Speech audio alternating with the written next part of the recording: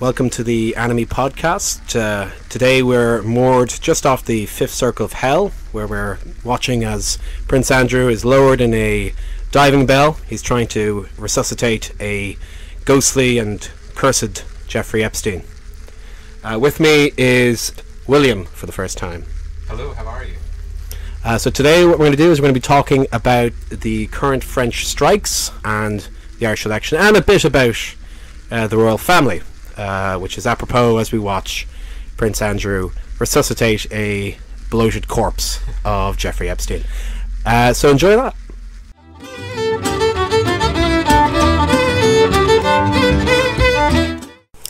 So the first thing we're going to talk about is the current and long running strikes in France that have been going on since the beginning of December, I think it is, or maybe earlier, on the issue of pensions. In France, they have an interesting system. They have about 42 different kind of pensions regimes, I suppose, whatever they call it, that covers all sorts of different careers. So from ballet dancers to policemen to railway, subway workers, you name it. Macron proposes having a kind of point system for everybody, or that was his original plan, everyone in the state, that you pay in, points go in. At the end of it, 64, I think, was going to be the new time. 62. Yeah, the new 64 was to be the new retirement.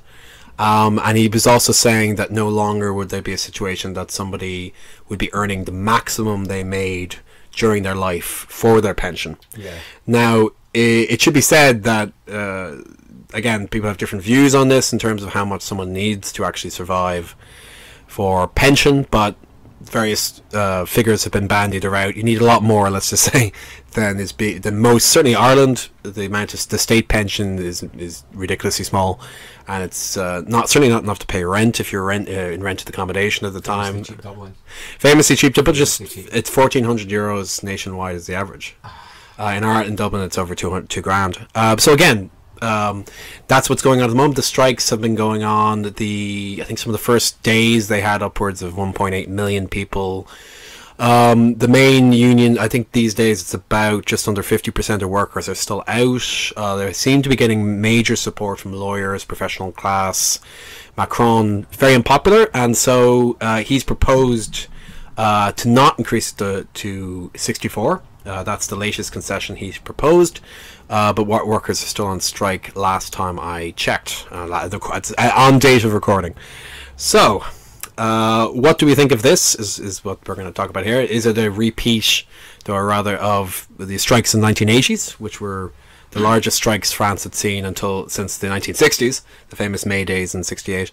Or is it just something which is it something, the beginning of something in France, of a new kind of power of the labour unions, and what we should all be patting ourselves after? Is it just a fluke? Is it something that, older people or people are approaching pension age are just getting like, let's stand up to this now, and it's just a passing thing? Or is it part of something larger, something connected to the Yellow Jacket movement? Will, what do you think? Well, like having I did a wee bit of background reading around this today, knowing that was coming here. I think there was some sort of compromise proposed, which you'd mentioned about scrapping the idea of like raising the state pension age to 64. As I understand it, probably wrong, the reason the strikes are ongoing is that it's like a resistance to the overall reforms that Macron has been proposing, bringing in, obviously, like he's trying to like invoke or like impose a bunch of neoliberal reforms. Yep. They always call them reforms. They mean like, cuts and guttings out of, but like reform's a lovely positive word, so they use that word Yep. instead. Proposing a bunch of reforms to the state pension. This was like massively benefiting people in the private sector. It was massively benefiting insurance firms as well. I think our French minister had to resign. He did, yeah. He was like the minister for pensions. It was something like directly obvious like that, and it turned out he had like a bunch of shares and was best friends with like loads of like pension companies who were obviously not happy that they had to pay out these like pretty they weren't even great, they were just decent pensions. The New York Times kept on referring to them as generous, and they kept on putting in scare quotes, but they weren't, they were just like, you know, what you'd like, enough to grant you a dignified life. So I should ask, because Will is may or may not be an economist. May or may not be. He could be either. How much do you think, on average, a person needs if they live a normal length of a life? So for men in France, I imagine mid to late 80s or something like that, maybe less. How much would you need if you were not working after the age of 64? Let's say they changed it, or to actually survive that amount of time, in terms of like a total. Yeah, how much do you think you would actually? Well, like how much per year? No, in total. In total, I'm not really sure. Or every year. So like, I'm a monetarist type of economist. Like, so I don't really know much about pensiony type things. But like, say what, the age is 64 or 65 years old. So like, say unless you're Scottish, you're going to like live until you're 80 or something. If you're Scottish, you're 56. You've died about 10 years. Which case it doesn't matter anyway. You're dead at 56. No one gets a pension in Scotland. They're all dead at 47. Yeah, I'm not really sure. So like, say what, 20 grand a year times 20 is what? There was a joke Frankie Boyle once made, which was like, he said the average age of the average life expectancy in the Kelton, which is part of Glasgow, is 56, and he said for most people in Kelton that's quite a long time actually to live. That is a bit too much. You know? Yeah. But anyway, sorry. You've kind of like, you've outstayed your welcome at the age of 56. Yeah, especially in the Kelton. So yeah, basically this is the same thing. Pension reform for people, again, sounds a very innocuous term. The benefits of having somebody who knows how to market. We're not cutting it, we're reforming it. Well, here's the thing. If you say to somebody, we are not going to give you your pension for an extra... So my mum turned 65 recently. She's not getting a pension because a while ago they put it up to 66. Other countries have moved it up to 70 in some cases. Yeah. Now, what that actually means is that you're not any more employable at 65 than you were before. It's very, very... Ageism is a huge problem in terms of work.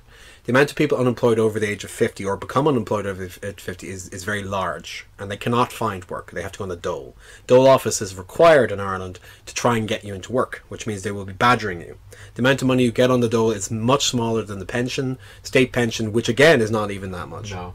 So they are literally putting your hand in your pocket and taking money out. That is what pension reform means. It's not like, oh, you'll be fine, you're healthier in most generations. Well, we'll leave that to the side. It's not like you're going to like retrain at the age of 50 either, right? So like, who the fuck is going to retrain? No, you're not going to go back to uni to do a degree in computer science so you can go and work at Google. There was a thing that people said, well, that those who want to make you work till 70 are the same people who won't employ you after 50. Yeah, exactly. It's leaving people in the dole, and it's badgering them, and it's portraying them as somehow, criminal for not being employed. People lose their fucking jobs. Businesses go out of business. It happens. And for a lot of people, it's very, very difficult to get work. Even in people in late 40s, I imagine, they go, why? I don't know. I mean, some people work their best when they're in their later years anyway. But anyway, the point is, so in France, this is Macron saying, the post-war consensus, which gave France one of the best healthcare systems, one of the best social security systems in the world, and was agreed upon. Okay, this is a compromise between capital and again, like with Britain, the difference is they kept it, unlike Britain. Is a threat. Now, who is Macron? Macron is somebody with his own marche, I think that's how you pronounce it, group, who says, I'm neither left nor I'm right. He's basically the Tony Blair. The radical centrist. He's the Tony Blair of French politics. He's just having none of the same luck. Is that slander? Does that count as slander if you call someone the absolutely. Tony Blair? Oh, man. The war criminal of France. Though that could be any number of different people, actually. Podcast lawyers there and their money. There's a lot of them. And his proposal is, I can balance the books. Which now, one of the articles we read to prepare for this suggested that if this is not brought in, there'll be a deficit of 19 billion. Yeah. Now, I don't know enough about that, so that I'll have to turn to Will to say, is there any truth to suggest that they need to reform their pension system if nothing else changes? 19 billion sounds like a lot. It's not that much. Yeah. In the UK, if you had a deficit of 19 billion, you could just print more money because they keep their central bank. The ECB will probably not give France 19 billion to like pay to pensioners, because the ECB are really keen on austerity, as we saw with Greece. Yeah. They're not keen on like state intervention at all, or the state supporting things when businesses should be doing it. Yeah. And the ECB are just going to want to say, well, you clearly have a problem with your pensions, reform them, and everyone should have a private pension, which is exactly what they did in the UK, pretty much. All employers are now obliged to give their workers a private pension, which, you know, it doesn't take a genius to work out the plan is to abolish the state pension in the UK in about 20 or 30 years' time. Not even that long, probably. But that's exactly the mechanism the ECB will be using in France as well. It's a shitty move. The way they're reforming the pensions is like taking over, like you were saying, the lifetime point system. If you are unemployed for various parts of your life, you're going to accumulate 0 points. So you might not qualify for like a half decent pension if you've gone 5, 6, 7 years unemployed. At the moment, I think it's, if you're in the public sector, it's the last 6 months. If you're in the private sector, it's the last 25 years, an average over the last 25 years. And it should be said that as the economy changes so that you are having longer periods of unemployment, switching between jobs, the likelihood that this will impact you in France no one stays in the same job for 25 years. Not anymore. Like, no one does that. Maybe someone working in the subway, but the subway unions and the railway unions are the most pretty strong, in France, and good for them. Definitely. If anything, this seems to suggest that, again, France is always seen as unique in Europe because of its history, because it had so many revolutions over the years. It's got a culture which is more, again, they say more conducive to this. I mean, again, the older I get, the more I think there is an element of cultural thing to this, kind of Max Weber Protestant work ethic thing, you know, that there's certainly a cultural element to why certain societies develop the way they do. Why is it in Ireland that even though we have a trade union movement, it's completely unwilling to actually come out against the state? Not at all. And the one in Britain, unfortunately, did, and it was smashed by Thatcher in the process. Certainly the miners' unions were smashed. So again, you have an economy now which is crying out for some type of collective action. And France, it still exists. Long may it continue. Is this a sign of things to come? Who knows? I suppose we'll find that out as when in hindsight. It's certainly a good sign. I think people need to, if they're not already a member of the union, they need to fucking join one. And if you can join the International Workers of the World, who are one of the few decent groups that exist in multiple countries and are proper syndicalists, you know.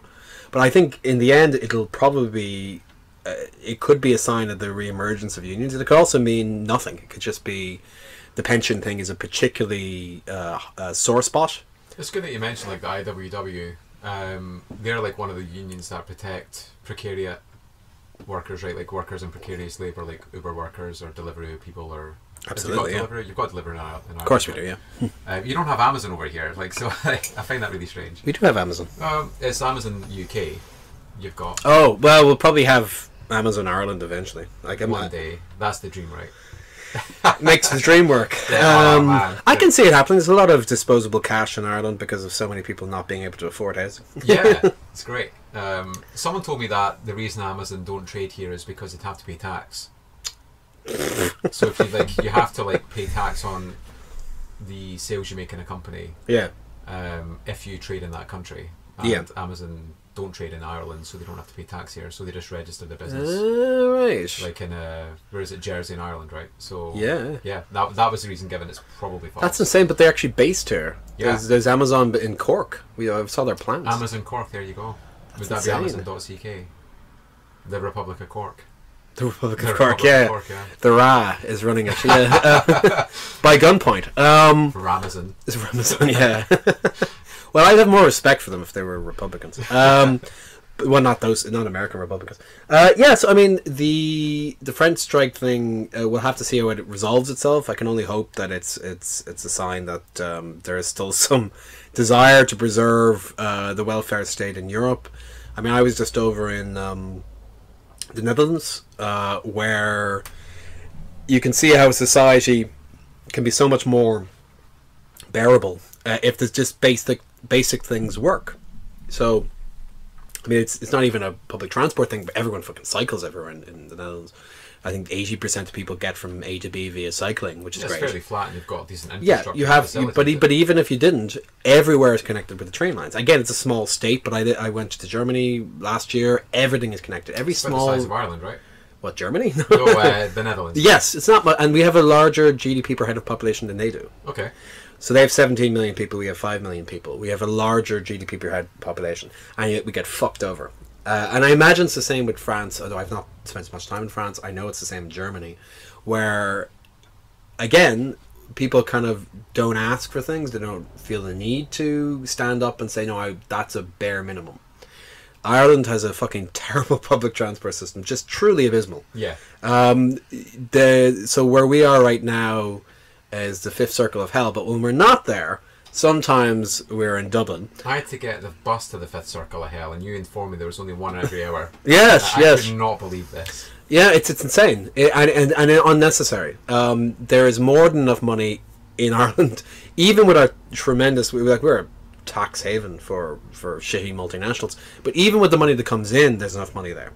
The government gives it away. The government's not interested in doing any of these things, and they get away with it because people don't expect anything. I mean, public transport doesn't even cost anything, right? Like, yeah, you get people to pay for it. Yeah, and it's not even a Catholic thing. It's not a Catholic thing. And it's not a British thing. But here's the thing: it's not a Catholic thing. Go to Spain, excellent public transport. Yeah. Go to Italy, excellent public transport. Go to Portugal, excellent public transport. Go to France, excellent public transport. There's nothing to do with Catholicism. Yeah.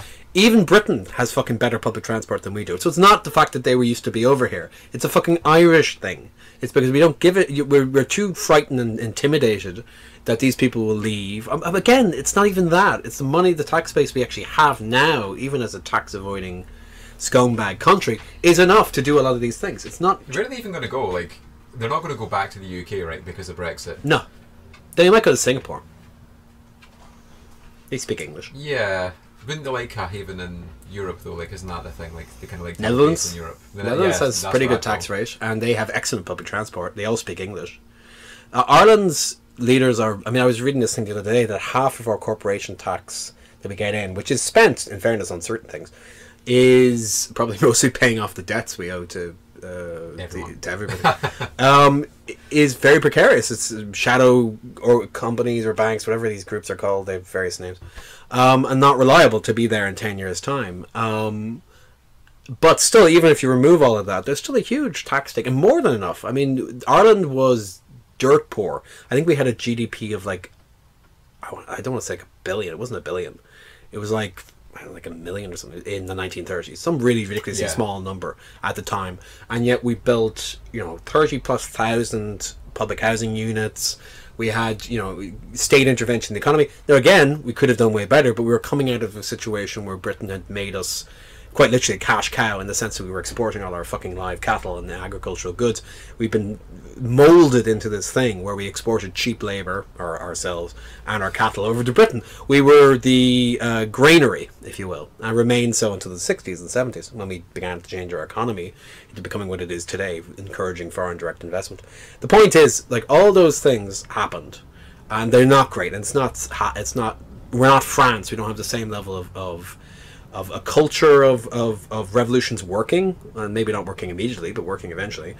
Being a great power, that gives you a sense of confidence. So certainly we don't have that. But again, there are other countries who had this history that do not, who have fucking basic public transport and or have basic healthcare. Basic public services, yeah. Basic public services. So there's something weird, probably, about Ireland, that we don't do that. And you can all make your minds up as to why exactly that's not the case. There's a million different answers to why that is.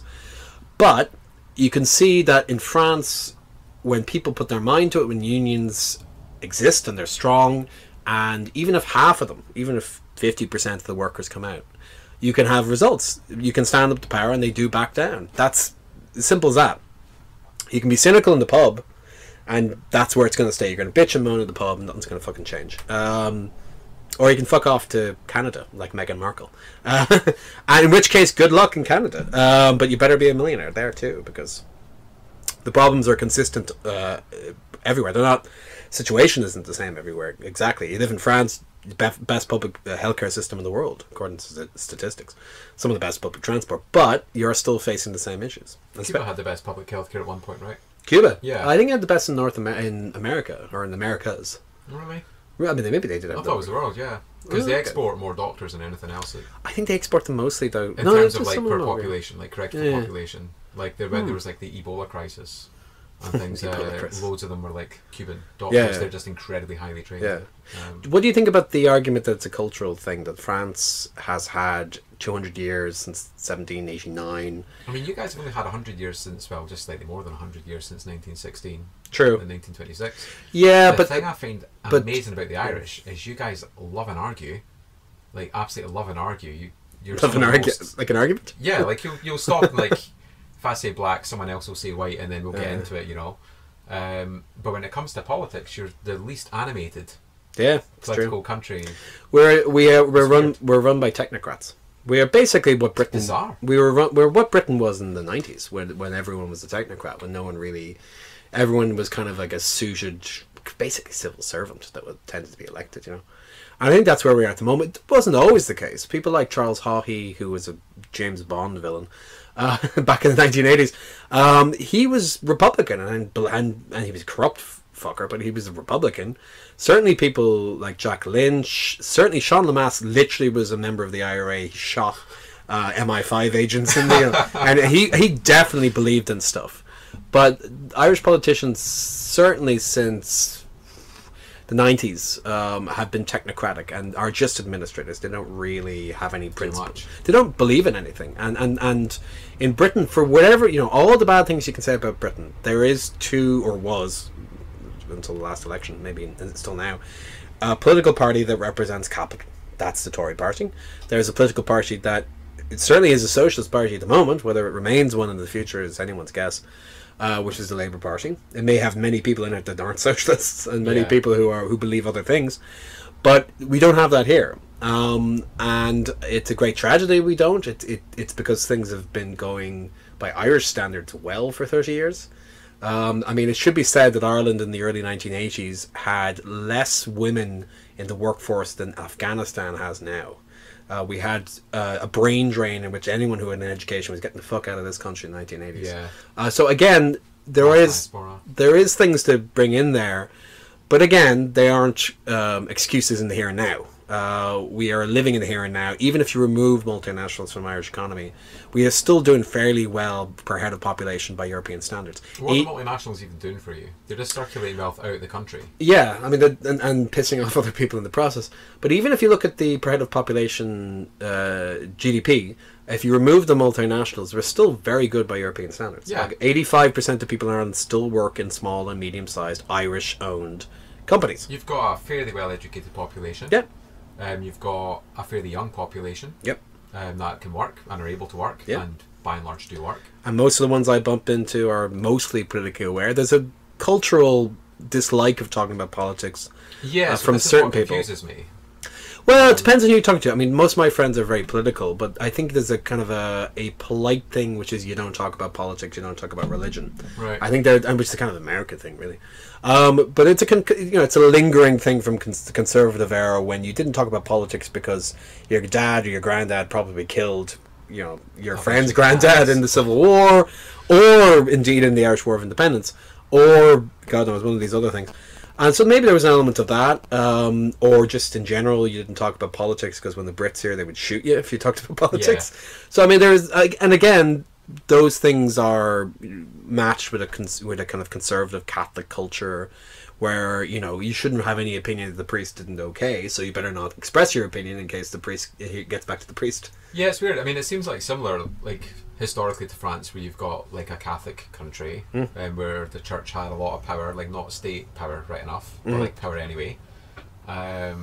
You've got like a history of revolutions. You've got a history of fighting the English. You've got all these things, and in France they will go to strike because it's a Tuesday, and my God, they don't like a Tuesday, and like Tuesday's shit. So they'll go to strike for that. And in Ireland, like, you guys don't have affordable housing, you don't have half decent broadband, you don't have basic public services. Yep. Your health system is kind of crap. It's not kind of crap. It's actually crap. Well, it's being polite. It's actually crap. It's truly abysmal. It's shit, right? And it's really bad. No one really does anything. No. I think the people who it affects have become so inured to it, or don't expect anything to be any better. People who can afford private health insurance don't care about people who are stuck in the public system. I think people who are very wealthy and just go to America or go somewhere in Europe for healthcare and go fuck everybody else.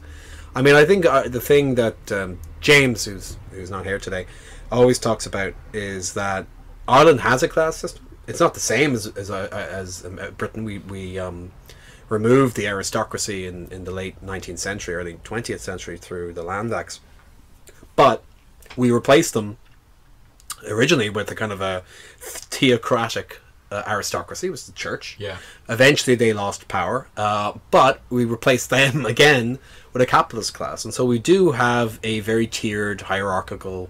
It's a little less obvious. Our media is not controlled by Murdoch, so it's not as toxic as it is in Britain or in America, but it's still there. We still have a class system, one of our own creation. It's not the Brits didn't put it into us. We I've often said if the Brits were never here, our aristocracy would still be here. They'd be speaking Gaelic, but they'd be fucking pricks as well. Yeah. Just because they all had to flee did not mean they were good people. It just meant that they were speaking the same language as us, and that's a pity that that happened. But they would, if they were here now, there'd be our class enemy, and the class enemy is a professional class, people who are in the civil service and the political culture, a kind of upper middle class, kind of business class, basically, who are property speculators. Even in France, those people are striking at the moment. Yeah. Kind of opera dancers are like currently on strike. Yeah, well, the thing is, the statistics are pretty bad for Ireland. Again, maybe this explains why the difference is here. It's not an excuse, but it might explain the difference, which is that unlike in France, we had mass migration out of this country. In Ireland's population was, in 1845, about 8.8 million. By 1855, it was 5.7 million. By 1900, it was 4 million. And by the 1930s, it was below 3 million. So you have maybe about 6 to 7 million people leaving this country, most of them poor labourers. Or dying through famine. Or dying through famine, Yeah. which is otherwise known as mass slaughter on behalf of capital, Yeah. British capital. But the point is, we went from a society where 70% of our population were workers, were labourers, were working class by modern terms, to where there's probably one farmer to every labourer in the 1920s, which means, and majority of the land, 70-odd%. By the 1920s, it would have been 90+% was owned by farmers. So you have a situation where about half of it was lived upon by workers, labourers, in the 1840s. And no one owned the land other than the British landlords, the Anglo-Irish. To the 1920s, when tiny amount of them, really none of them, owned the land. Most of the labourers had already been driven out of the country, and the ones who hadn't fled, maybe only about 200,000 of them, were still in the country. There was way more farmers and labourers than there were farmers and big farmers, small farmers, than there were labourers. So we, in the words of one Irish historian, we eradicated our working class. We drove them out of the country. And it's not surprising that such a society would be deeply concerned with private property, deeply concerned with the rights of property holders, and that now again, things have changed. The population has changed in the here and now. We have immigration. We have people who are working in the precariat. It is not what it was 100 years ago, but it would explain why there is a history there of not really caring about the state being involved, other than to stay out of your business, because that's kind of what property wants. They want no taxes, which is actually free money for them, and they certainly have a particular hatred of the poor. which can only be the way, through, we can go into this on another podcast maybe about why it is they hate the poor quite so much, and how effective they were at eradicating them. But in France, it's a different culture, and the history of class struggle there is much, much longer. It's much more successful. They tolerate less. Yeah, and they didn't lose their working class to mass migration and to slaughter in the charnel house that was the famine. So, I mean, there's all that stuff is there. Again, it's not an excuse. It's a reason why it is that way. It doesn't mean it has to stay that way. The fact is that there's a lot more people who are now stuck in precarious employment, precarious non-existent housing. Paying, I don't know, $2,000 for a 9-foot by 6-foot room or whatever that is in meters, which was actually how small single room tenements were during the slum era in Dublin. Was 9-foot by 12-foot. You see those old pictures of like someone's put what I would call the washing line down the centre of a room, and like a bunch of Irish people slumped over it because they rented a small space in the washing line to sleep. Really, fucking hideous. hell! Like absolutely hideous. I mean, that's what you will get if you don't stand up and do stuff. I mean, this did happen. Wasn't there like a landlord in Dublin that had housed a bunch of Brazilian migrants illegally? Really? And he'd rented essentially a space on the floor to them. And then Yes, one day he yes. just came round and said, "You'll need to fuck off. You've got about an hour." I wouldn't be surprised. It was absolutely. It's a long history of that. It's when I first moved over here, I read about this. I could not believe it. Yeah, it's what you get if you don't stand up to capital. If you don't stand up to each of them like €300. But the thing to bring it back to France is that how this develops, we don't know. There's some evidence to suggest this is coming off the back of the success of the Yellow Jacket movement, which is interesting in parts. I mean, Yellow Jacket, because it is so non-hierarchical in certain ways, and certainly diffuse, it has had some interesting developments in certain parts outside of Paris. There's been vaguely anarchist, certainly communalistic movement, of local assemblies formed, which is great. I mean, from a perspective of wanting that, it's great. And certainly it's, you see these types of things develop when class conflict is heating up. Doesn't automatically equal class consciousness, doesn't automatically mean that people start wanting change, but it's certainly a good sign. And you kind of have to be a bit of a historian about this, because if you get your nose too wedded to what's happening in any election, you're gonna get very disappointed. You kind of have to take the long view, otherwise you're gonna get very, very disappointed very quickly. And it could be to work and shout at your colleagues. Well, it could be the case that Macron has poisoned the well for himself, much like Hollande had before him, and that you could have a Le Pen government next time. That's possible. He's very unpopular now. Well, Macron managed to pin a lot of the blame on the Prime Minister there, who but quote-unquote concession. He's still got another. When did he get elected? Was it 2015 or 2016? I want to say 15. So he's got another 2 years. No, it seems like it'd be more than that. I would think it was like 2016. It was 2017, maybe. Anyway, no, it wasn't that, was it? I don't know. Well, we should probably look that up. Yeah, but let's imagine that most he's got another 3 years or 4 years before he has to be re-elected. That's more than enough time to be even more unpopular. And it should be remembered that Hollande was considered the great white hope. And the strikes are really popular. Yeah, right? yeah. So aren't they enjoying something like 75% of very unpopular public opinion? Or at least originally it was. Yeah, it's really on their side at the moment. I think the last opinion poll I saw was this morning. And it said somewhere between 67 and 75, depending on who you were. Yeah, and it should be said that French society isn't great if you're Muslim or you're from North African ancestry. There was a study done a while ago. They put CVs out, resumes, and if you had a Muslim name, if you had Muhammad or whatever as your surname, what? that's a reasonable expectation. Like, racisme. Yeah, that you were less likely to get an interview. Like, I think by significantly less likely. Hideous, yeah. And if you ever go to the Bon Nuit or the kind of the pseudo slums areas outside of Paris and outside of most of the big cities, they tend to be North African descent there. And we're talking about 4th or 5th generation people who are French. Oh yeah. Who just so happen. I mean, it'd be like going outside of Glasgow and finding tons of people with Irish surnames and being like, wait a second, what's going on here? Like, when did your family leave? The famine? Why are you out here? You know? It would be that bizarre. And because Algeria was part of France since I think the early 1800s. And until the early 1960s, I mean, generations moved over there over the years. But there's this visceral hatred. It's not a perfect society by any stretch of imagination. It has many, many problems, and those are for French comrades to figure out themselves.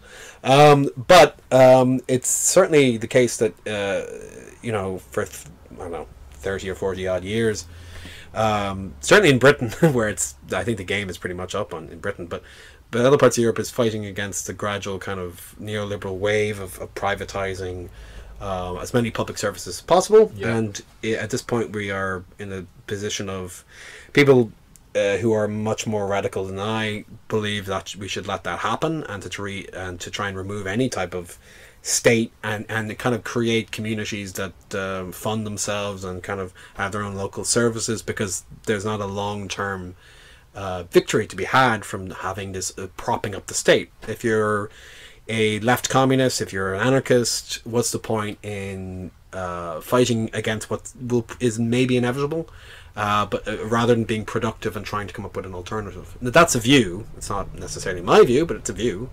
What's the good of just fighting this rearguard action when it comes to the state? If the state is subservient to capital and increasingly to international capital, is there any long-term achievement? That was a dog in the background. Is there any long-term purpose to doing this any longer? What do you think about that? I'm not sure. So, I'm not a big fan of the state. I think it does, terrible things, and it's like a terrible way of mediating social relations and all that kind of jam. I suppose if you live in a community where they have just withdrawn various public services, and your community is in a position to organise that and make sure it goes to people who need it, then even if in 20 years' time the state or the government of the day decide actually we can fund these public services in that community, why would you accept the state's help if you've come up with what is essentially a parastate solution? Then all we've done is, I suppose, reconstruct the state. But yeah, I'm not really sure. So would you have necessarily a problem with if the state withdrew, as it is withdrawn? I mean, the problem is that the state is both withdrawing but also maintaining taxes in Britain. The state's role at the moment is to enforce private contracts between individuals. Yes. That's what it's been used for. So functionally speaking, it is performing a mass withdrawal of public services. Yeah. It does not care. No, it doesn't. It's not a structure of care at all. Well, the thing is that people are so many people are very illiterate as to what exactly is going on, and so all these things are going on, and elections happen every 5 years or something like that, and people have no. It's like asking somebody. I think we joked about this before. It's like me turning up to somebody who's never read the book Dune and saying, "So, what's your opinion on the Kwisatz Haderach?" And you kind of go, "Well, so the spice melange. Do we need it? Do we not need it?" You kind of go. Your choice is between the Baron Harkonnen, and the Atreides family. Who do you vote for? People are like, eh? So, I mean, if people, it'd be like that. So it's just a different conceptual space and a different language. Yeah, absolutely. So, it's like economics. Economics is bizarre as well. Like if you don't have that lingua franca, if you don't have that vocabulary, it's like, what the fuck is a tranche? Yeah, what the fuck, don't know, credit default swap. What the hell's that? That's right. That's it. There's so people are economically illiterate, and when people say, we can't afford pensions, we can't afford 19 billion, because imagine the country is like a household, and your household has just spent all its money on credit cards, and you've kind of run out of credit cards now. What do you do? And everyone will say, well, you need to cut back on stuff you spend to repay the credit. That's not how an economy works. No. It's nothing like how an economy works. But it's a narrative the public can access because they're like, well, I know what it's like to be in debt. I know what it's like to have a credit card. That must be how that works. So, do you think the ECB and the European Union is a great hindrance to anyone who would want to make an argument, not even a socialist argument, but certainly a social democratic argument, for funding things like pensions and funding things like public infrastructure projects? You said that they're not going to okay 19 billion, and is there an argument for an exit from the European Union if it's become if it's purely there to reinforce neoliberal doctrine? Yeah. So there was that discussion in the UK about Lexit, as it was called, the left exit. If the British narrative on Brexit was, should we leave the European Union because its primary concern is to make sure that capital keeps on circulating around countries so that they all remain fluid and buoyant. That's an interesting conversation to have. I'm not sure how it would have come down on that side on the debate, but obviously in the UK the narrative was, how do we get rid of as many migrants as possible? We need to get rid of people from Afghanistan and Pakistan and Syria, those famous European countries. And you've got Nigel Farage standing in front of like a conveyor belt of brown people. You know, like the whole thing was ridiculous. On those grounds, you vote to remain. But that's not the argument. But that's not what Le Pen is saying. Le Pen is coming at it from we need to leave the European Union because, and she said this about the pensions. Yeah, she did. Yeah. So she's defending the state's involvement when it comes to pensions. The Volk. And Mélenchon, I think, is the other guy who's more of a kind of socialist candidate, left. Yeah, that's right. Further left. He says basically the same thing. The European Union is a neoliberal club of gangsters. You know, it is. No, we don't argue that it isn't. The problem in Ireland is that because, you know, effectively, you know, Ireland became independent, it kind of just removed the Brits and put the church in charge. The church eventually lost authority, probably as much because of people had money in their pockets as anything. And that's capital, and that's, you know, and that's the European Union. And so they are as sacred a cow as cows in India, I suppose. You can't really touch them or say anything against them. Yeah. And certainly not when you have a situation where the age-old enemy, the perfidious Albion, is now the enemy of the European Union, or at least in newspapers it is. I mean, the European Union did a lot of good in Ireland, right? Like, there was a lot of corruption in Ireland, and the European Union helped. Infrastructure projects were very important in terms of building roads, in terms of, we have a much smaller population, so small amounts of money can make big differences to absolutely. that. The fact that we were part of a European trading, for free trade kind of bloc is a huge thing. Through the European Union, we've been able to trade with countries around the world. Japan obviously has a free trade agreement with them. Your currency is more stable as well. Like all these kind of things. Yeah, absolutely. And we were finally able to disengage ourselves from sterling. We were still using sterling until 1976. Okay. But really, economically speaking, we were a hinterland to the British economy until the mid-70s. 75% of what we exported went to Britain until the early mid-70s. So, I mean, the European Union allowed us basically to become an independent country. Yeah. Today, we trade more with Belgium than we do with Britain. So, I mean, these are things which have been good to a certain extent. And again, how you deal with that, again, we don't have to be the way we are. France has a better attitude towards these things.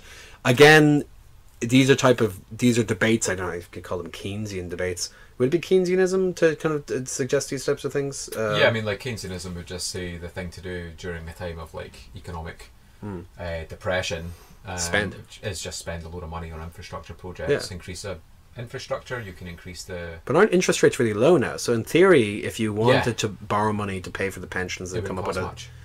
Yeah, because it'd be zero, really, isn't it? Sure. I mean, yeah, like if the interest rate is zero, then it will cost you nothing to like. Well, it will cost you the money you borrow. Yeah, but like, that's but you pay that back over X amount of years. Yeah. And again, very rarely do people ever really wholly pay it back, do they? As like certain projects, it goes on for. I'd imagine France would pay it back because, like, you know, they're a big wealthy state. So there you go. So like they can't. Like, again, 19 billion isn't that much. No, it just sounds like an enormous for a population of 66 million people. Yeah, many of them were living fairly well and spending a fair amount on these. If the pensions crisis was a medieval church that had gone up in flames, exactly, they would have found the money. Yeah, so I mean, it's not actually about reform. It's about it's about the capitalist class, the property class deciding. Do you know what? Ideologically, I think this is a good idea. It's not necessarily a good idea for society. Probably not a good idea for the economy. If people can't really survive, or not able to work, or have a survivable pension, they're not going to be spending any money. Yeah. It's like capitalism 101. You have money, you spend it. That's good.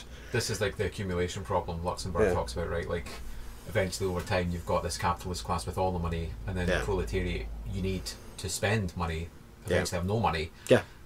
So like this obviously causes an internal crisis, the whole thing collapses. And the traditional way of sorting this out was imperialism. Yeah. But now everywhere's been colonised. So like, what do you do? It's true. Well, Africa what you do is you try and get private pensions for people instead. Wasn't of having a Africa state pension. that was conceding to? I mean, even the Chinese are putting enormous amount of money into moving their kind of some of their infrastructure, not infrastructure, factories, etc., to Africa. Yeah. I mean, it's the next big market to open up, isn't it? That's it. Like, in the African market is kind of growing and it is opening up. The French are definitely involved in that. Oh yeah, like the history of like France and Africa is absolutely appalling. Never met an African country they didn't want to invade or bomb. Oh yeah, the French. Even recently, Mali. Sure, they were only in there a couple of years ago. There you go. And they were the ones who armed the Hutu militias in the Rwandan genocide. Great. And also protected them as they were fleeing into the Congo. Oh, yeah. It's serious. They're the ones who toppled Gaddafi. Most of the people who were involved in the French army and the Air Force. I mean, again, France is not some. It's actually a weird mirror image of Britain in a weird way. There's certain very similar things about them. One of like the favourite things to say in Britain is that the French are a bunch of cowards that can't win a war or whatever. It's not historically but, not like, true. They are like, I think they won World War II. They've won. World War The I, French sorry. have won more military battles than any other country ever. Beat the English, pardon me, in the 100 Years' War. They beat them in. I mean, Napoleon was a prolific battle winner, right? Yeah, no, he won consistently. He was one of the greatest generals in world history. And beat certainly he only ever went up against the British Army himself once in Waterloo, and by then, very nearly beat Wellington. If it hadn't been for Blücher, who was a Prussian general who came in. I'm saying stuff that's not interesting. Anyway, the point is that how. I mean, this is probably part of a broader. Assault on the welfare state that's been going on for a long time. If the left only weds itself to defending liberal parties that are pretty ambiguous about whether they want pensions to continue on, I think we're just going to have more of the same, which is more and more defeats, as just the momentum is now on the side and has been for a while. We have to come up with a better way to respond to it. Certainly anarchism has the advantage of not wanting the state to exist as it currently does. There wouldn't be any need for a pension in an anarchist state, right? Well, you're never going to have you're a... never going to have that be easy, or you're never going to have it being unchallenged. The point is, in the situations when they have existed, they've been attacked from every side. The Spanish Revolution is attacked by everybody. From fascists to Stalinists to liberal Democrats. They all attacked it because it was the ultimate threat, that people would run their own affairs and run their own communities. Show people how it's done. That was the best argument for Scottish independence I'd heard. If Scotland goes independent, then we can show the world how you could have a progressive left-wing government, which, isn't going to happen, but like we could in principle. It's more likely. It's statistically more likely, not by much, but it's more. But yeah, we tend to vote for like centre-left governments. And there's nothing to say, well, if Scotland did go independent, we'd be able to vote in quite a hard left-wing government. It's certainly not going to happen as part of the UK. No. It's more likely to happen. Well, I mean, in the end, the European Union, the thing with the French strikes is, if this leads to a situation where you have a major crisis with the European Union, which whether it survives or not, another economic collapse, which statistically is going to happen at some point, and depending on how much debt we have at the moment, which seems to be an enormous amount of debt, worldwide debt rather than, and most of it's household debt, isn't it? Private debt's pretty enormous, but so is like state debt as well. Which is but state debt, isn't it much easier to deal with state debt than household debt? It is if you have a central bank. Yeah, not if you have central bank being in The Hague or wherever. If you've got like a debt in a foreign currency, then you've got a big problem. If you've got a debt in your own currency, then you can just pay it off yourself, but that'll increase inflation. Which some people think is okay, other people think it's not. But there's ways of offsetting problems of inflation. Like one obvious way to like offset the problem of printing money is to give everyone a a universal basic income. Yeah. There's arguments. I don't see people doing that. But weirdly, apparently, Nixon was for a UBI. What happened was that plan was begun under LBJ. Right. Okay. He was again not opposed to it, but when you had when was that? That was what, the 60s, late 60s, 67 or 68. Because LBJ had the war on poverty. He wanted to basically eradicate unemployment and remove any type of poverty, especially amongst his constituents, which was the white working class, who he had very much alienated with the bringing in of civil rights and the desegregation. Again, he was not a great person in many ways, But he was a social democrat certainly by American standards. He was. Yeah. He's a veritable radical by American standards. But even Nixon thought he would have done it if it hadn't been for the oil crisis in the 70s. Yeah. And then when they moved off I think was it 71 or 72, they but the dollar used to represent a certain amount of gold. It wasn't the gold standard, but there was an agreement, Bretton Woods agreement. Yeah. That was done away with in 71 or 72, and they went to the petrodollar, was it? I think so. I think that's right. Yeah.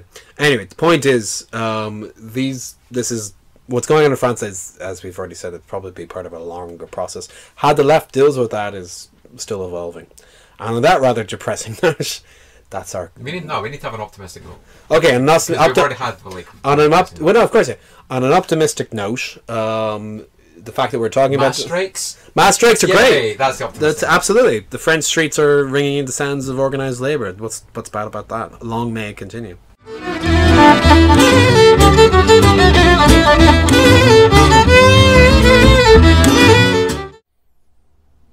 So next we're going to talk about the lovely topic of the Great British Monarchy. Massive controversy last week where Meghan Markle, who is Prince Harry's wife, the Duchess of Sussex, no less, has been blamed roundly by the British media for taking Harry away from his gran, i.e. the Queen. Otherwise known, she took the wains against us. She took the wains against us. She's turned the wains against us. Turned the wains against us. Turned the wains against us. Prince Harry announced to the Great British public that he wanted to take less of a role in the public life of the monarchy, and that he indeed wanted to move to Canada to be presumably with his wife. The Queen responded by saying that she was, quote, disappointed, and then a couple of hours later hurt, in big inverted commas, on the BBC News. This was met with a massive public backlash, like enormous public backlash in the UK against Meghan Markle, because she's like not a white woman, and I was about to say she's taken away the Queen's grandson. The next day in the Daily Mail they had Kate Middleton, or Kate Windsor now I suppose. Who the fuck knows and who the fuck cares? Who cares? Like, what are they? The Duchess of Cambridge? Is that her title? I think he's the Duke of Cumberland. I fuck knows. It's one of these things, right? These are things that Irish people don't have to know anymore. Nah, it's ridiculous. Like, I try and not know, but you can't help it if you live in the UK. So, what did they say? Did they say something? Well, no, they were just like glorious pictures of them, like looking like, oh, look at these guys. They're like ideal British monarchs, not like these degenerate British monarchs moving to Canada, taking away our beloved Prince Harry, who dresses like a Nazi. Formerly. And allegedly. We don't know that he stopped. For purposes of legal advice, allegedly. Yeah. Do we have lawyers? No. But we might. Yeah, we probably need one. That's fine. I will say a lot of things that may get us into trouble. That's fine. That's we live and work on a tugboat just off the coast of the fifth circle, pardon me. Yeah, good. We went up a level. Yeah, so I mean, I think there's two ways to talk about this, which is one, how ridiculous it is, which seems self-evident once that you actually cross the UK border from Townland into Sanity Land. But when we can talk about that, we could also talk about why is it that the British media, which, to be honest with you, is a toxic dump of everything that is wrong with the world. It's a horrendous cesspit. But why in particular they've decided to target her. We can talk about both those things. Maybe we should talk about the latter. There seems to be a lot more meat as to why why Britain's so fucking insane. It could be here all day. So maybe why do you think, Will, that this toxic newspaper culture has targeted Meghan Markle? It might be the fact that she's not Aryan. It might be the fact that she's from North America and an actor, which is I think the royal family still consider that to be beneath their dignity. She's not obviously from the landed aristocracy. Nope. They had a hard enough time accepting Kate Middleton, who was not from the landed aristocracy. She was just wealthier. Just incredibly wealthy. Yeah. She was actually wealthier than landed aristocracy. Yeah, that's right. So I think her dad was a pilot or something, right? Pirate? Pilot. Oh, pilot.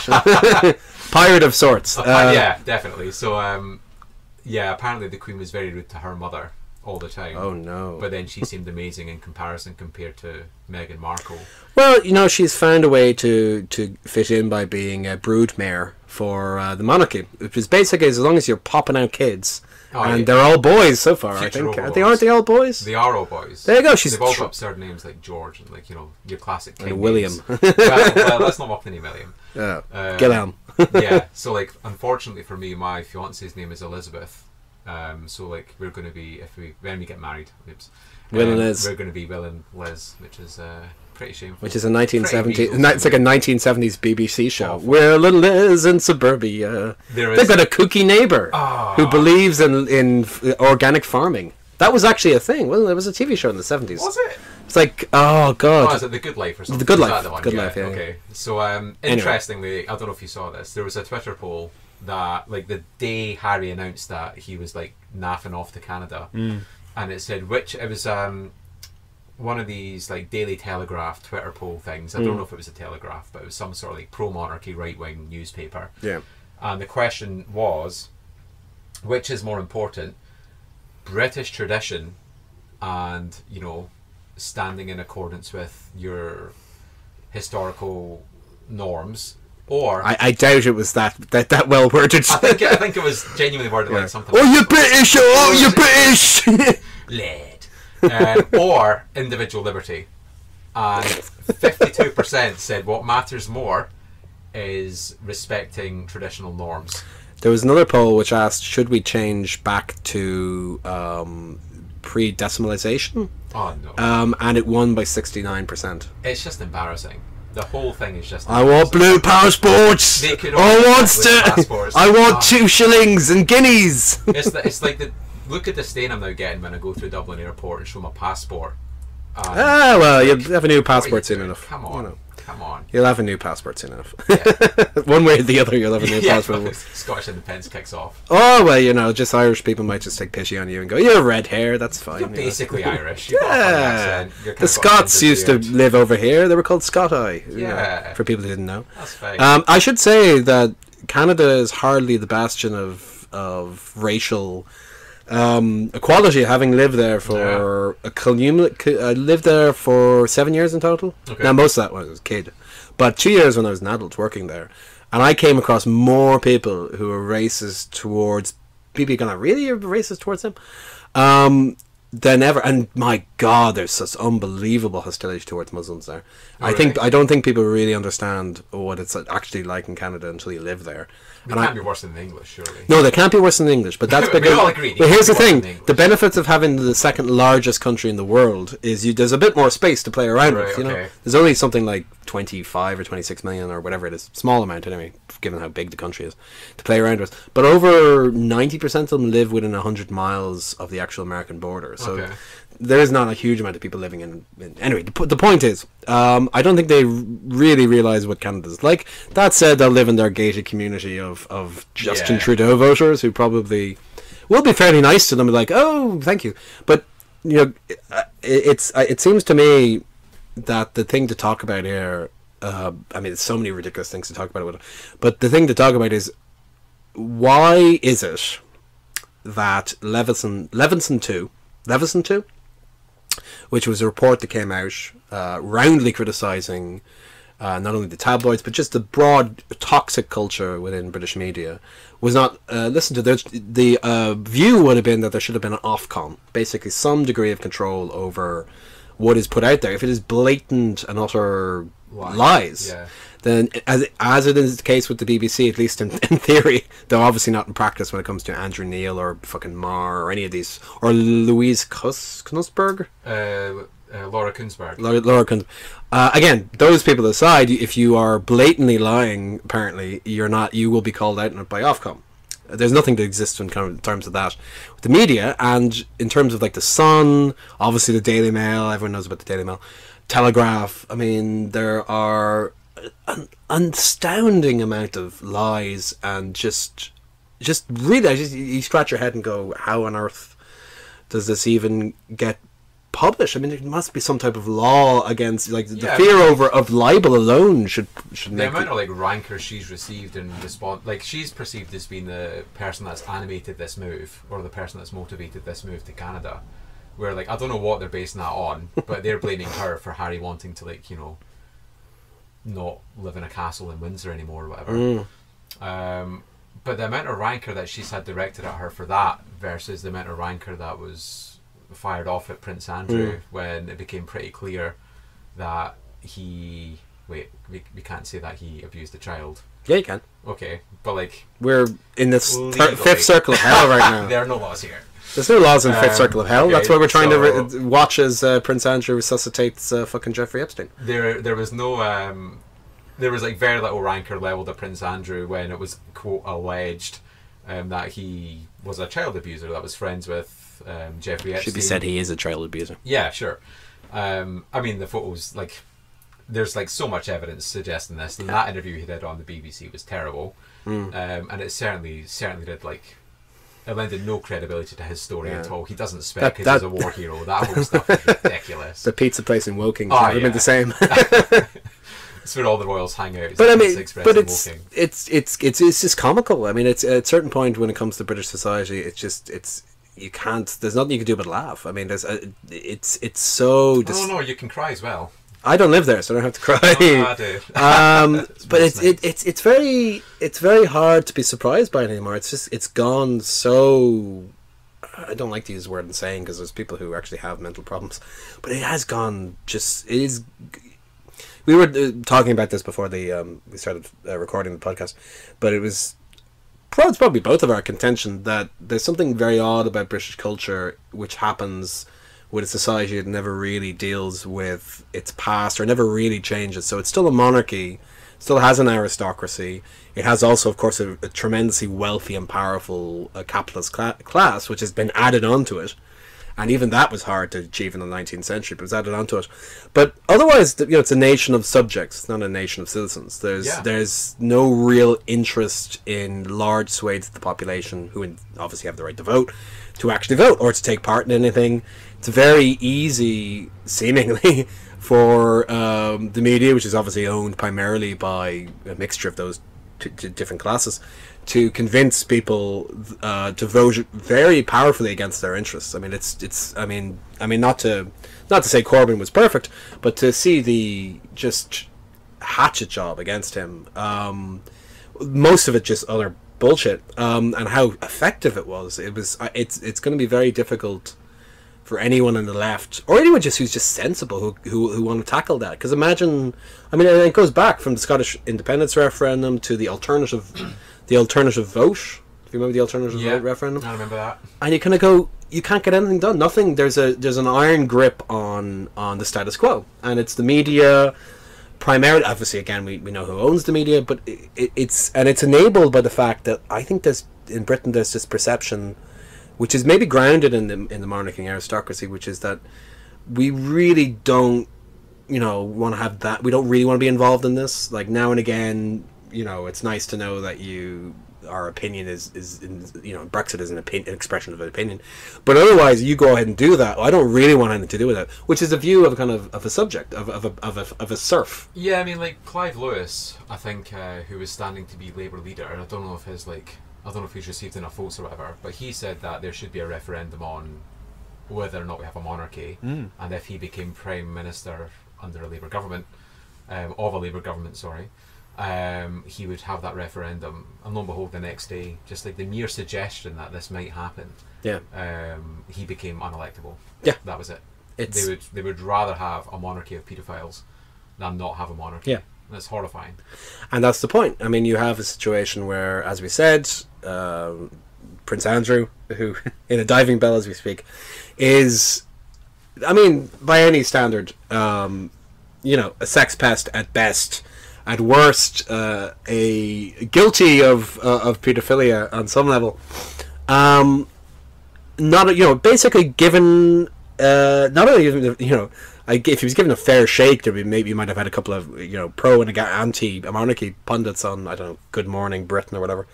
But you don't even have that. It's is this odd? Is there anything odd about this? No, I don't think there's anything odd. It's something a bit odd. What do you think about the monarchy? Just a few bad apples, right? Like, just a few bad. Anyway, on to another. But this fucking Meghan Markle thing, never ending. And let's break it down for a second. Why? Because again, race is obviously a component, but I wonder whether there's something else about it. She being an outsider, there's kind of an element of she's an outsider.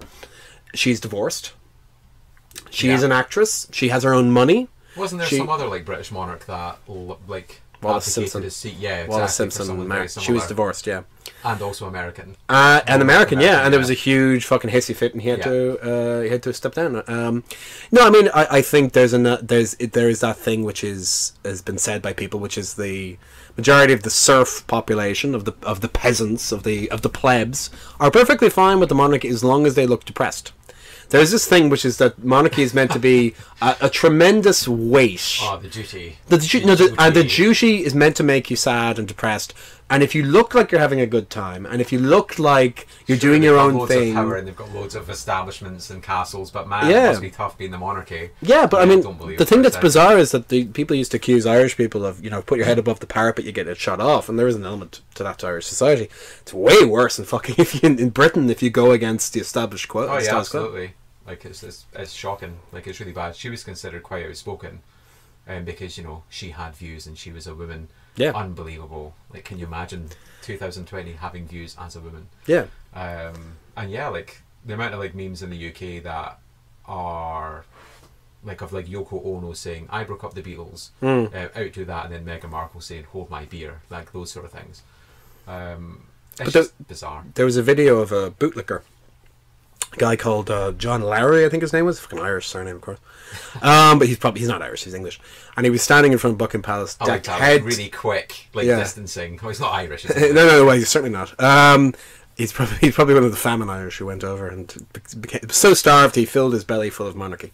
But anyway, he was indeed, and he was standing in front of Buckingham Palace, and he was decked head to toe in British flags. Oh, and I think I sent that to the group. You did, yeah. We have a WhatsApp. Right. But on his woolly head, Canadians call it a toque, like a cap, was all these little badges of the fucking Queen, and it was the most. I mean, it's something people should think about when they are having sex, because it's the most repellent thing for men more than for women, I would imagine. Or, well, who knows? I'm not going to judge. Let's not kink shame anyone. No, that's not actually absolutely. If you are looking for longevity in sex, I would advise watching that video and memorizing it. And it is just. I mean, and even people like James O'Brien was on LBC, who I really just hate. He loves the sound of his own voice. He was like, podcast. Yeah, no, indeed, yeah. He has his own podcast, but he has his own TV show, not TV show, sorry, radio show, which is certainly evidence of loving your own voice, and he goes on for fucking hours. Anyway, Brexit, but yeah, it's even he was like, this is a fucking bootlicker. I mean, it's unbelievable, but I think that maybe is a much larger component of the population than most of us would like to admit. It's part of the overall aesthetic. You've got like poppy, year-round poppy wearers. Like part of this like weird poppy death cult. I just like walk around all the time with this poppy on to support our boys, not our troops, our boys. Like that's the slogan. Then all over England, especially in the south, it seems you've got like these cut-out Tommies from World War One, like like the kind of plucky working class soldiers going off to do their duty. Then you've got that same demographic of people really support the monarchy, and they also watch the Great British Bake Off and all these other like hyper nationalistic establishment aesthetic TV shows. Then you've got I got berated by a friend, I say berated, for calling the Netflix show The Queen, where it's called The Crown. Apparently I don't know enough about the Queen to know what the TV shows made in her honour are called, but it's called The Crown, I'm told, on Netflix. Do you think that was these things? It all contributes to an overall aesthetic. Do you think that's intentional? Is there anyone who's trying to resuscitate a kind of pre-World War One, pre-World War One deferential, very much more deferential society where the state really didn't exist, other than, of course, to make sure free trade benefited landowners and businessmen. Yeah. But otherwise, the working class can live in tenements and fucking die at 40 from tuberculosis. Who gives a fuck? That's not the narrative that's presented. The narrative that's presented is the working classes before, like, the 1920s or whatever. Sure, they had a hard life, but they worked hard and they were respectful, and you could leave your door open, and your door was your door was made of paper, and everyone knew each other, and there was no, like, child molesters, and there was definitely no domestic abuse, and all these things happened because of the modern era. And if we could just go back to those days of Queen Victoria, it should be said, everything would be fine. at the same time as the British Empire controlled 25% of the land mass of the world, Yeah. and had the largest fleet and largest economy, and also, killed millions of people. And in actuality, like, the lives of working people was still shit. They were. The difference was some of them went off to places where lives were shit for other people and made their lives worse by being the colonial police or being the British Army there, redcoats, It's my favourite Radiohead song is Colonial Police. It's an actual song. No, it's Karma Police. But yeah, it's... you never know with Radiohead. That's the thing. It's all equally depressing. But I mean, the thing... I mean, I remember with this book I read when I was a teenager called Scramble for Africa. This guy called Pakenham did it. And he was very jovial. He was a nice read or whatever, but he wasn't really hammering home the point that, like, society after society in Africa... Just look at South Africa, from the Germans taking over what is Namibia now, to the Portuguese being in Mozambique, to the British Army invading Zululand, destroying their society, to them eventually going even after the Boers, who were white as well. To them going into what was Namibia, Matabeleland it was called, and became Southern Rhodesia, which eventually became Zimbabwe. And even beyond that, and society after society destroyed, culture destroyed. Agrarian societies driven into the cheap labor, into the diamond mines and the gold mines, and I mean, this is, by any standards, a horrendous crime. But you look at what Boris Johnson recently said, which was Britain built itself on as an empire of free trade. I was like, fuck no. What your empire is a fucking slave empire, which later on hoisted wage slavery. And, not that free. No, it's fucking insane. Nothing. Well, I suppose, like, slavery is literally free. Yeah. But in regards to Meghan Markle, I think it's she has contravened this invisible line, which says you should be like Kate Middleton, which is shut up, look pretty, pump out children, have no opinions that are not opinions that buttress the status quo, and whatever you do, provide us as many photos of you, of your child, as you can produce, and then we are good. We'll be fine. But also be white too. One of the reasons but be white hasn't too. got rid of their monarchy is it's media fodder. Yeah. Like the papers love the monarchy. Like they always sell papers. If you put a picture of I swear to God, Princess Diana on the front page of the Daily Mail, that paper is going to sell.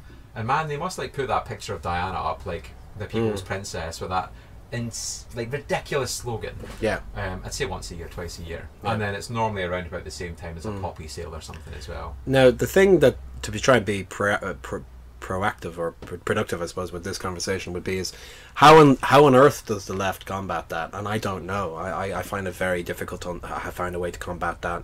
Clement Attlee in the Labour Party in the mid 20th century obviously found a way to embrace the empire. Embrace monarchy, with the proviso that a certain amount of housing and healthcare is provided to the working class in repayment for service in the world wars. Yeah. Because of things are very, very different now in every single way.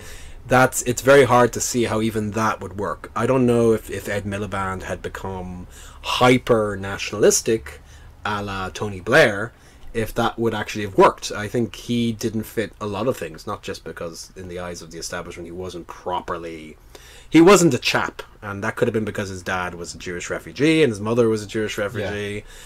He didn't, he was painted as Millhouse, as a foolish, childish, stupid person. His heart might have been in the right way in some ways, but he was Red Ed and his dad was a traitor, Yeah. I don't know if the left can win by going that direction. No, like, I've been reading a lot of, like, books recently. like, I don't know if you know, like the Alex Williams, Nick Srinacek book, the, what's it called, Inventing the Future. Oh, I've heard of it. They talk about the Mont Pelerin Society of the Left, where, like, you know, like these kind of far right people have got a coherent aesthetic, a coherent narrative, and they own the media, and they can just like constantly thump out this narrative that they can manufacture themselves. And Nick and Alex both, I'm using their first names, they say that the left need to come up with something similar, or you can never combat it. The person that founded Novara Media, I think, took this quite seriously, and they thought, okay, I'll start a channel, namely Novara Media. And in the UK, you've got other podcasts like Trash Future trying to do something similar. But given how strong a grip the media class have on British attitudes, generally speaking, then I think that is the only way we can combat it. It's a generational thing too. Yeah, definitely. I mean, it's not. There are historical precedents to this, as there is to everything, which is there was a period of time, and people like E.P. Thompson and many others have talked about this, where media, print culture, pamphlets, newspapers were not policed at all. The establishment thought working class people were idiots, and therefore they didn't need to police it. And so throughout the 1780s, 1790s, even into the 1820s and 30s, there was very little control on what was printed. And if they did control it, they'd smash the prints, what they called them, The print machines, printing presses. But again, the radical movements would buy more, and they'd find a way to deal with it. And that was probably one of the, in terms of certainly in British history, one of the periods of greatest radicalism. You had, this is around Peterloo. This is 1790s. There was great fear there would be a revolution in Britain, and which would spread from France. You go into the 1820s. There's movements for Catholic emancipation, which finally achieved thanks to mostly Irish demonstrators, but some in Britain as well. You have the Reform Bill in 1832. There was a real fear of media. So they passed laws that made it unbelievably expensive to print. And so apart from a few, people who could afford it, and it became more linked to trade unions and to groups like that. And it took a long time. Trade unionism wasn't really properly established until the late 19th century. Their media survives a while. It creates a community within a community. And so maybe what the left will have to do is just take the view that it's going to require that. Now, things like podcasts have certainly aided that. Creating our own media online is already happening anyway. I mean, this has been happening now for 20 years or so. And it could be the case that is why there is such enormous difference in most societies, depending on your age. If you are getting your media from a variety of sources, primarily through the internet, but again, a variety of sources, and you're radicalized through that, you're never going to be radicalized through any of the mainstream media sources. And there's a guy who lives in England who is associated with our group. And he said, he met people when he was canvassing, and they'd never even heard of the idea of redistribution of wealth. They had no concept of it. They just was not explained to them. They had zero class consciousness. It's because they were never given that. So far away from where the narrative is. Miles away. And I think in the end, and it's depressing for many reasons. Obviously, the climate's not going to wait around for us to fucking figure this out. Some would say it's too late anyway. But anyway, assuming it's not, the clock is ticking for when that kind of balance changes. You have people who are, certainly below the age of 40, mid-30s, downwards, who are now getting wholly their information through, again, online sources. Twitter or whatever. Yeah, and mostly liberal, left-leaning stuff. And you have people who are getting it from Murdoch, really, Fox News and Sky, and the tabloids in Britain. And the clock is ticking as to when that pans out, when the AOC, for example, in America, or Maori Black, who coming out of again, what you're allowed to say Maori Black. Mary Black's all right. Yeah, she's cool. Yeah, I like Mary Black. Opening speech was really cool. Yeah, she's all right. Or just as an example of a generation that's coming into politics. At the moment. I mean, like, Twitter obviously sees, unlike other big media establishments, obviously see the democratization of the media as an issue. Yeah. Which is why they shut down en masse left-wing Twitter accounts. Yeah. As soon as that narrative starts to gain momentum, just shut it down. So there was that Mogmentum thing where Jacob Rees-Mogg was caught slouching in the Houses of Parliament. And there was all those parody memes, and everyone that tweeted a parody meme of Jacob Rees-Mogg had their Twitter account closed, including me. Really? Yeah, I mean, I think I called him a cunt. So like that probably didn't help. That probably didn't help. I think I said something like, "What an entitled, born to rule cunt." To be fair, there's been an awful lot of fascists who've said worse and not had their accounts removed. I mean, in relation to the rest of my tweets, that wasn't even that bad, and like they shut it down for that reason. And I kind of queried this. I was like, what was the grounds on which this was shut down? It wasn't expressing any sort of like hate crime. It wasn't. What was the other one? Harassment. I hadn't done it more than once. Why was my Twitter account locked? And I didn't get a response. Because you had the wrong opinions. For like, I think 7 weeks, and then eventually I gave up and just deleted my Twitter. Which is how they get you. We've got a Twitter account now, don't we? We do. Yeah, let's go. We do, yeah. You can use it if you like. Oh, excellent. I can. This is not the conversation we're having right now. Code Jacob. We'll sort that out later. We're in this fifth circle of hell. We'd have no reception down here. Yeah. So basically, I think these things are just examples of how toxic. I mean, it is even toxic by. I mean, global standards. Well, maybe not by American standards or by Russian standards. I mean, the US Guardian told off the UK Guardian for being too right wing and too transphobic. Yeah, it's true. So, like, the United States were telling off the UK. Yeah, no, it's true. Kind of paper. No, I mean, I think it's I mean, Britain, the UK. Well, both those things are wrong to say. England, I think, is going through a long-term kind of transformation from a country which was built around the British Empire. That collapsed certainly in the 50s and 60s. You had the post-war settlement began to be destroyed by Thatcher. You had a kind of period of about 20 or 30 years under John Major and under Blair and under Brown, where things, roughly speaking, stayed the same. It didn't get any worse, but it was still pretty bad. Yeah. And Cameron and Osborne began austerity, and Boris Johnson has done what he's done. I think it is a transformation, and you're basically seeing the long-term collapse of the UK into its separate parts. So they just can't understand themselves anymore, because they are not a big deal anymore, and they still act as if they are. Well, one way to pretend you are is, instead of like becoming a fringe country on the European Union, is to tell the European Union to fuck off. Yeah. That way you can pretend you've had the power. You're like, True. I've got the power here, I'm telling you. And anyone who contravenes that, if you're Meghan Markle or if you're Corbyn or if you're anybody, if you step in any way out of line, you will be savaged by media. Yeah. And I think, if anything, I think there's a large amount of people who, on a very guttural level, understand that now. And I think in many ways, I have a friend, I can't remember who said it, maybe it was you actually, that said it, that someone they knew in the BBC was saying that the viewing figures for Newsnight and stuff have plummeted since the election. I think that wasn't me, but that is true as well. I think I saw that last week. And I think, I mean, I like Emily Maitlis. I think she's a nice person, but and a capable journalist.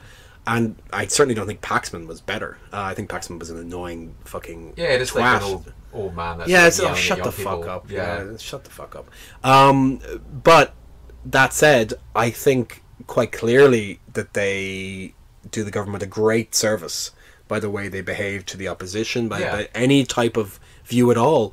They don't spend any of the amount of time, and they will no doubt have spent an enormous amount of time about Meghan Markle, which says everything you really need to know, which is that they are the handmaidens. They're the courtiers. They're courtesans, not courtesans. Courtiers.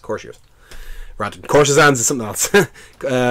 Courtiers of power. They're not really interested in speaking truth to power. They're not. They're there to buttress the status quo. Yeah, basically. And Meghan Markle contravened it. So, good luck to her in Canada. Hopefully, one of my colleagues gave me an interesting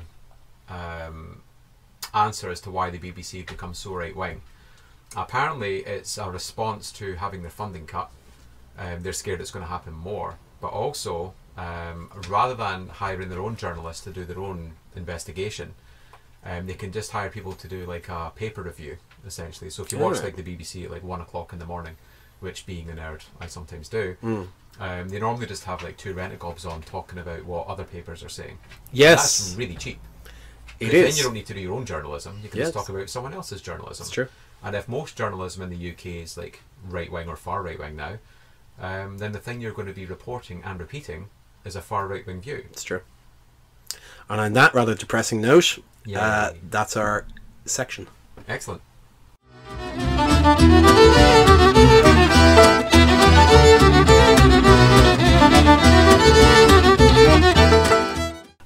I see a little silhouette of a man. I am not going to sing back to you under no circumstances.